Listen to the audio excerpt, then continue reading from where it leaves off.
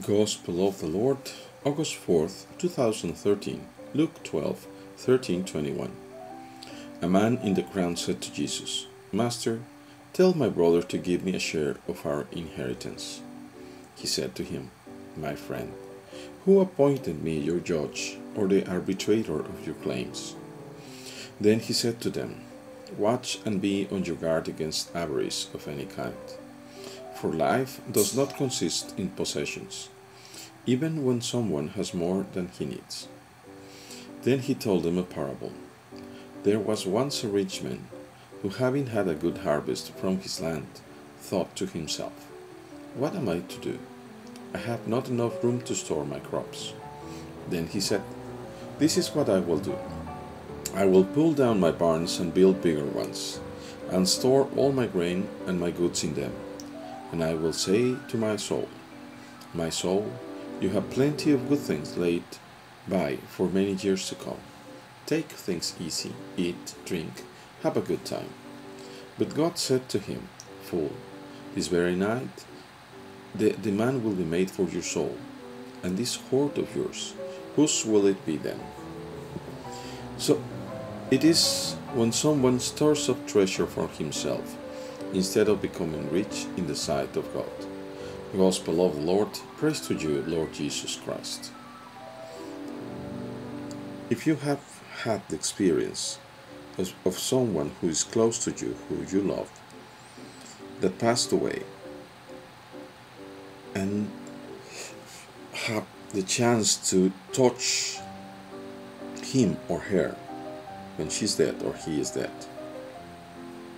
you will know immediately that even though we still look at his body or her body, once we touch them, we know that he is no longer there. When the soul separates from the body, what remains is just a corpse that is cold and hard. And you know immediately, intuitively, that he is no longer alive, that there is something very strange, that he is not there. And when you are dead, what will you be able to take from this world? Certainly not money, nor possessions, not even the clothes that you're wearing, because they will be destroyed along with your own body. Then what? What is happening here? If we were dead, what would be the purpose of having money? Nothing at all. Yet we know that our soul will not die when we pass from this world. We will present ourselves spiritually before the Lord. And then He will want to see our accounting, to see what happened to us. All the gifts that He gave us, and He's going to want to settle accounts with us. What did we do with His gifts? This person that asked the Lord to sort of judge or become the arbitrator of his inheritance is just asking for material things, very much as many of us do when we pray. We ask for things, for material things, whether it be a job, a car, a house, clothes, even the lottery. We almost never ask the Lord for His Holy Spirit, or for His grace, for His forgiveness, for strength to comply and to keep His commands. We rarely do that. We just want things. We covet what we see and what we can grasp with our hands, what we can put in the bank. But our life is so brief, just as a dream. This parable reminds me of that other rich man who used to have these incredible banquets every day, and who had at the entrance of his house a beggar covered with whistles, covered with um, wounds, who only wanted to eat that fell from the table of the rich man, but nobody gave him anything.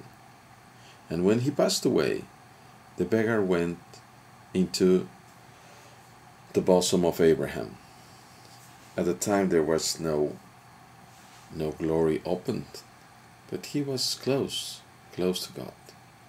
And the rich man, who never even knew or never even cared that there was this beggar, he went into hell. What would we say if we knew that tomorrow we're going to die? Would it be not a good business for us to take a good part of the money, of the goods that we have, and share to others that have need, so that we might have something good, something rich in the sight of God, so that we might be allowed into heaven?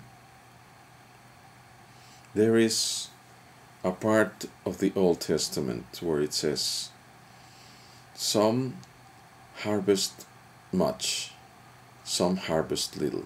In the end, no one was lacking, and no one had more than he had and he needed.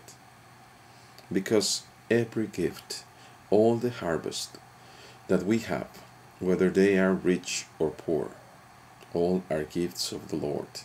And when He gives us more than we need, He is asking us, He is giving us the opportunity to share with the poorer ones, with our poor brothers. Just as He explains to us in Matthew chapter 25, when He says, because I hungered and you fed me, because I thirsted and you gave me something to drink, because I was in prison and you visited me. That's what we have to do. And today the Lord is reminding us, what are we spending our life on?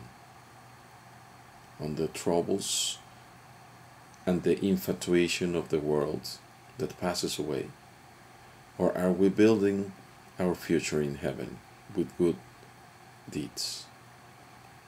Let us all ask humbly to the Father Almighty in heaven, that He might pour His Holy Spirit in all of us, and especially in each of our brothers that do not have anyone to pray for them, that we might at least